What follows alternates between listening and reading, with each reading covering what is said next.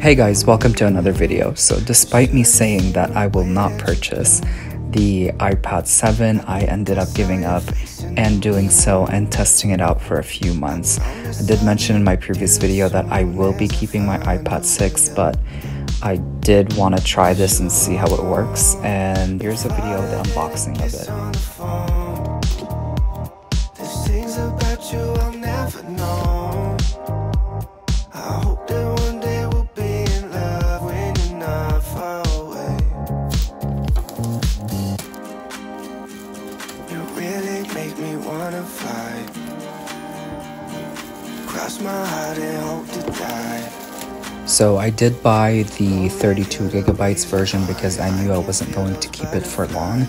This looks exactly like the iPad 6 generation. It's just a little bigger when it comes to the screen. Still, those bezels are the same. It comes with the USB to Lightning. And here's the same paperwork that we get from previous generation.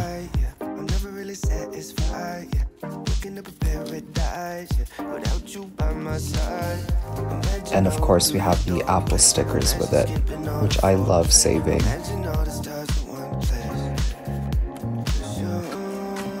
Also, here's the fast charger that comes with the iPad. I have so much of these right now, it's crazy. So I've just been giving them out to like my friends.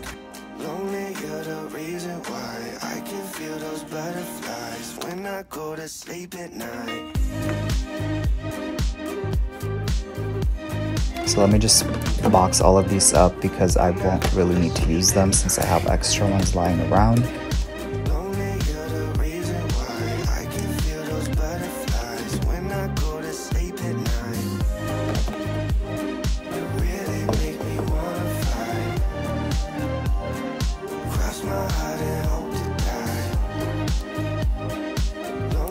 And let's get this unsealed. Same unboxing experience like the iPad 6 generation before it. I know with the iPad Air and the iPad Pro you get this different like plastic paper on top. This one just has the clear plastic. Here's just a collection of all the iPad boxes that I have at this point. It's crazy how much iPads I've bought before, and I usually save all those boxes.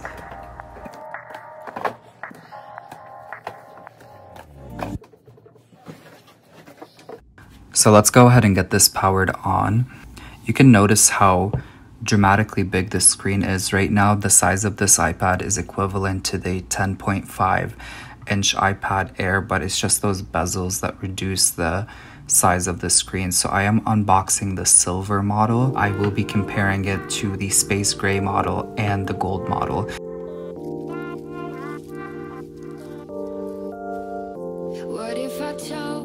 This is the space gray model. The silver model with the white bezels definitely looks more modern than the black front, and it makes it look even bigger for some reason. I'm not sure why. And since we don't get that laminated display, you are going to notice that gap more on the gold and the silver model. And here are the color comparisons from the back. They both look beautiful, honestly. It's just that front bezel looks better when it's white. It doesn't look very dated like before. And we still get the Touch ID. I'm trying to turn it on with my finger, but it's not like the iPad Pro. We still get the Touch ID with the base model iPad. All my apps are re-downloading from the iPad Pro. And then with this one, we actually do have the Smart Folio keyboard connectors that we didn't have with the iPad 6 generation. Overall, I can tell the increase in the size. It's definitely noticeable, and I actually do like it. It's not that bad. I just got used to the smaller size, and plus I have a bigger storage capacity on the iPad 6 that I already have. And here is a test of the speakers. They are stereo speakers, and they are definitely louder than the iPad 6 generation. I can definitely notice.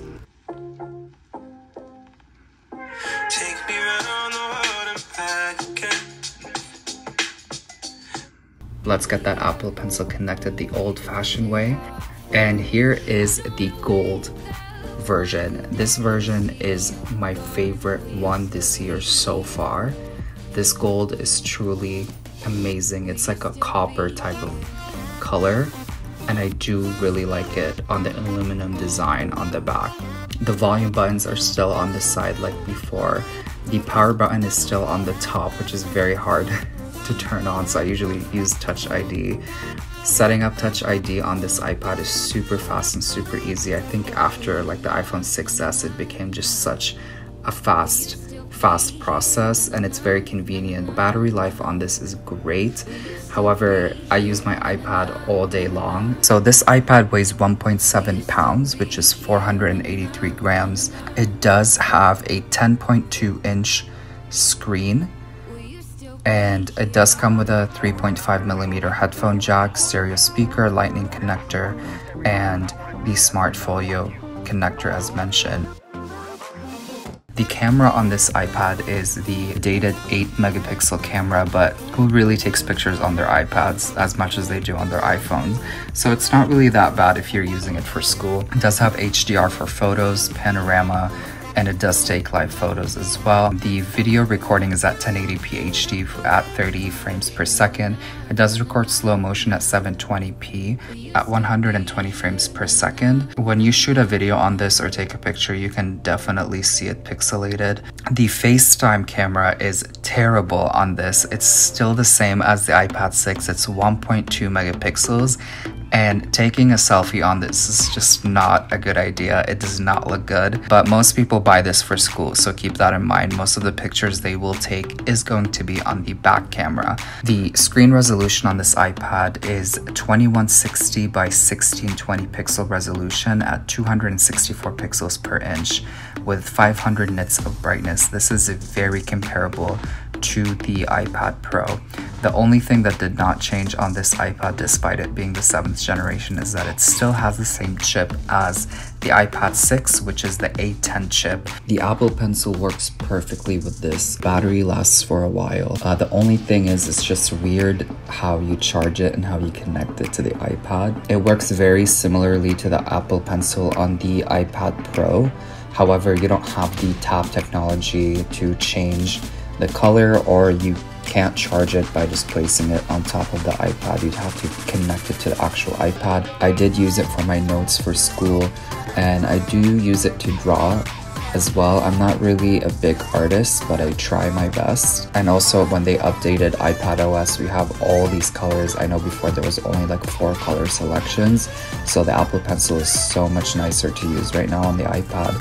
I watch a lot of videos on this iPad, and with the quality of the display, everything looks amazing on it, especially if you are watching a video and you do like a split screen, or if you're playing a game and watching Netflix. That's also an option that you have. All the apps that I have on it work perfectly well. There's no lag because of that powerful chip that it has. It makes everything that you want to do on the computer so much easier to do on the iPad because it's just under your fingers.